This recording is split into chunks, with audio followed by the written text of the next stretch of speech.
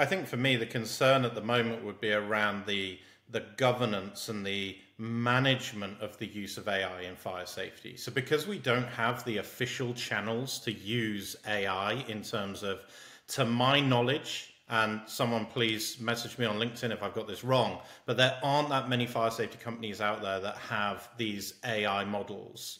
So people are probably using ChatGPT. And that's really concerning for me. So if I was responsible for fire safety within an organization, people could be using ChatGPT to produce a document. And I'll give you an example. It's very easy to go to ChatGPT. ChatGPT, what is the relevant British standard, or what guidance should I be looking at for X scenario? And it will provide that guidance. But as you say, it's currently behind a paywall.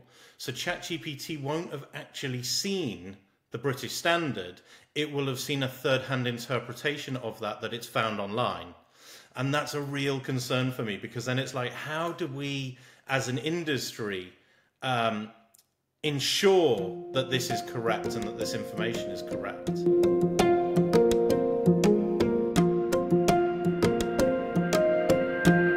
I think the first question really is what is AI? You know, it's a term that seems to be thrown around a lot these days, with companies rebranding old technology as AI. What does AI mean to you? If I come to you first, Adam.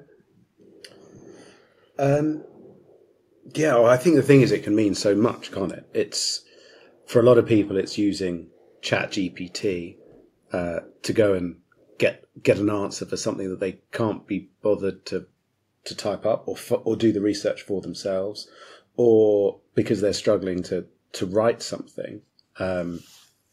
Even if they've got the knowledge, it's kind of easier to use AI to build those, or ChatGPT to build those prompts for you. But I think for me, it's much wider than that. It's managing lots of data, and it's being able to query lots of data. And I think there's a huge difference between using ChatGPT, which is just using whatever it finds on Google, versus kind of enterprise AI, where you're creating something for your own business or your own requirements, which is going to be quite specific. Yeah, is that how you see it, Peter?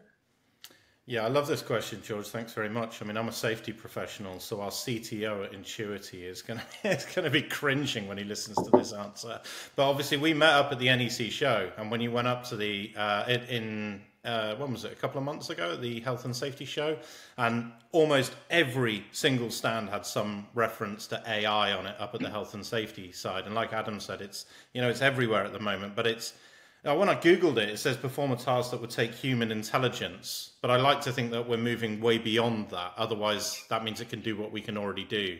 But yeah, you're looking at LLMs, large language models, machine learning, artificial intelligence, generative artificial intelligence. So there's so many aspects to AI. And I think that's the exciting for me, is like, the exciting thing is like, how can we bring that into fire safety to improve, to go beyond what we can already do as humans? Well, yeah, I mean, in the world of fire safety, how can it be used at the moment? I've heard of people using it in sort of helping review reports and things. And I think that's something that you both talked on at that show. Yeah, it'd be interesting to hear more about your sort of thoughts and experiences to how it is being used at the moment.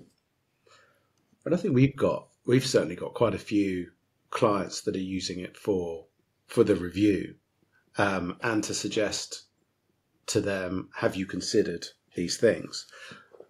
But the problem is the data isn't there to do that particularly effectively. It's a little bit of a backup. It's a bit of an aid memoir. And I think for a lot of people, or for the people that are using it, it's quite fun. I don't, but the fire safety world does some quite interesting stuff. And most of that interesting stuff is going out, visiting things, thinking about things, talking to peers about it. The really boring bit is sat back at the office trying to write it up and trying to convey those thoughts in as simple language as possible to the end user, who often isn't technical. And I think at the moment, one of the things that AI is quite good at is digesting some text and saying, and asking it, how can I make this clearer? It's not necessarily, is it technically correct, but how can I make it clearer? And I think that's really effective for a lot of people. Asking AI to write something for you, I think, is generally terrible. And I can spot it a mile off, and I get really frustrated. It's got no character to it. It's got very little flow. But in terms of content, it's really cool. But I don't think there are many people in the fire world that are doing much more than that. I mean, at the show, we had Tom on from Tennyson Sweet, who's created his own GPTs, which I think at the moment for most people is the best you can do in a small business. Yes, there's some much bigger, cooler stuff you can do. But in terms of, look, do you know what? I'm going to go and put ADB in, a whole load of British standards, and I'm going to put that into my own custom GPT. And then I can ask it specific questions rather than me having to wade through it. That's, it's a time saver. It's not really replacing humans. It's not replacing knowledge, because you kind of know where that information is. It's just the time that it takes you to get to it and to be able to extract some specific wording. So I think that there's so much the fire sector can do, but I'm not sure we're doing that much with it, other than scratching the surface.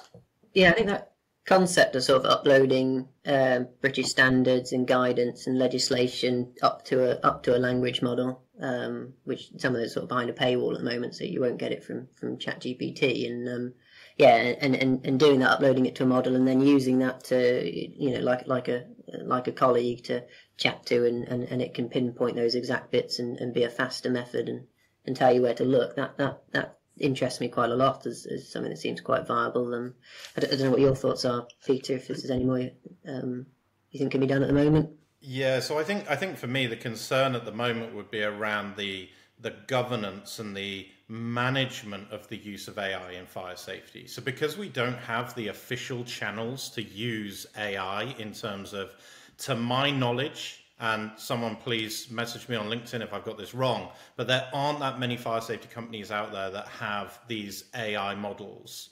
So people are probably using ChatGPT.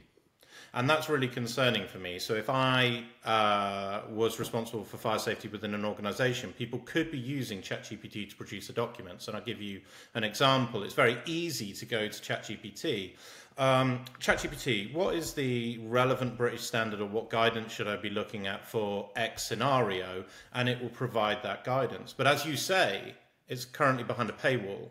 So ChatGPT won't have actually seen the British standard. It will have seen a third-hand interpretation of that it's found online.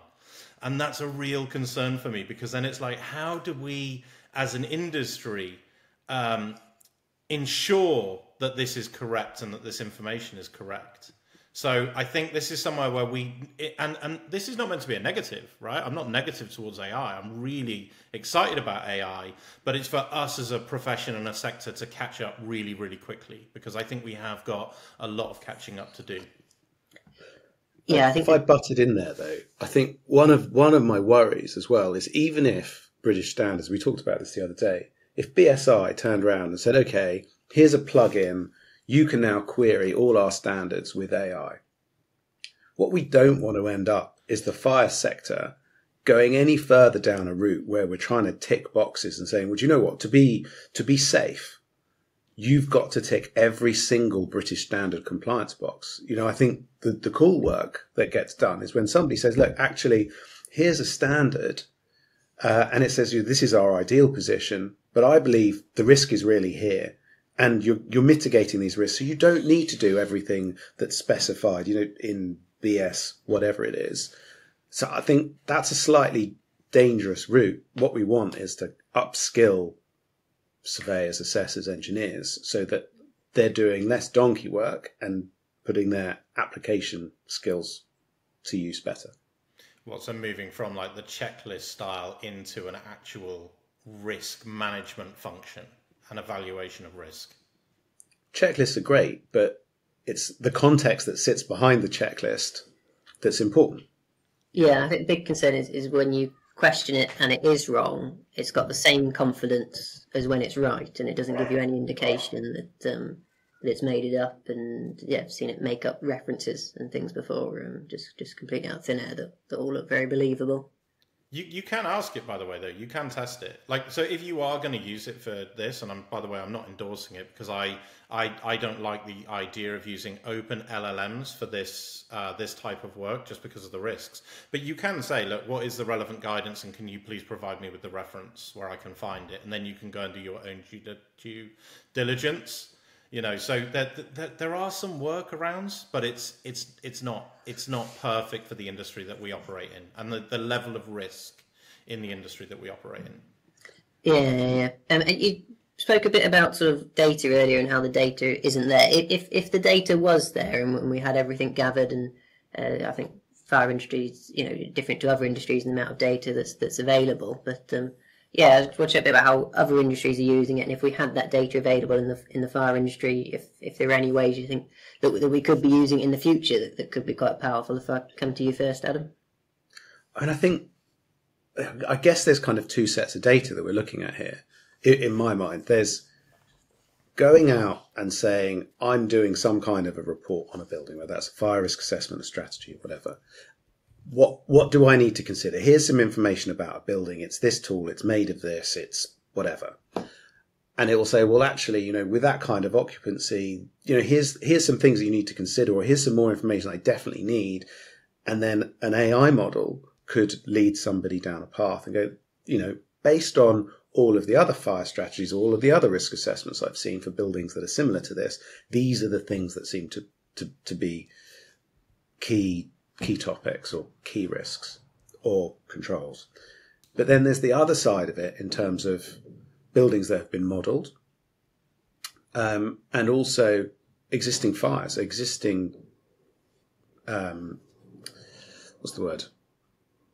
emergencies that have happened, that have occurred, that need to be analysed. Now, if we get that information from the fire service, and if we can start to get that in structured data, then I think you can do some really cool stuff, because actually we can start to back it up and say, well, actually 0.0002% of fires are related to this. But it would require the fire services to start to pick that information up. And ideally also, you know, near misses as well, fires that the fire services aren't called to also get picked up. So it really requires a massive amount of transparency from lots of people. And in a world where we're all finger pointing at each other all the time and blaming each other, that becomes quite difficult. And it also requires lots of open standards. You know, when we look at what's happened with the Building Safety Act and the Fire Safety England regulations, we can't even get, you know, each of the fire and rescue services to come up with one system for everybody to enter the information into, let alone have consistent information that wants to be gathered or captured. So I think, well, to be fair, I think there's probably some things that the membership and the governing bodies could really do here. Yeah, I think there's a big desire to certainly have a lot more information publicly available, both from existing fires that happened and the firefighting reports, as well as from fire testing and that data. But getting there, I think, is a big challenge. There's lots of hurdles that need to be resolved with that. But yeah, if I sort of ask the same question to you, Peter, if we did get across that, you know, do you think there's some big uses for AI in the fire sector? Yeah, absolutely. It's a great question. I honestly don't have an easy answer, because it is a challenging. Like, data has always been a challenge within health and safety and fire safety. You know, it's a challenge. We're not traditionally very good at it in terms of collecting it, sanitizing it, controlling it, and sharing it. And I think this is where AI can actually help us to solve the problem of data. But one of the things that I do look at with data, say we forget like the numerical data, you know, in terms of like spreadsheets of numbers. Say we go to data in terms of information. Could AI help us with golden thread? Yeah, absolutely. Could it help us with KBI registrations? Yeah, absolutely. Could it help the regulator who has been, they must have been inundated with hundreds of thousands of pieces of data, hundreds of thousands of pieces of information, to actually start to draw some correlations and look at risk rather than what we, the elements that we perceive to be high risk may not actually be high risk, because no one's ever done a deep dive into that much information. I would almost say that the submissions to the regulator recently are probably one of the biggest collations of building and safety and fire safety data and information that we've ever done as a profession, as a country.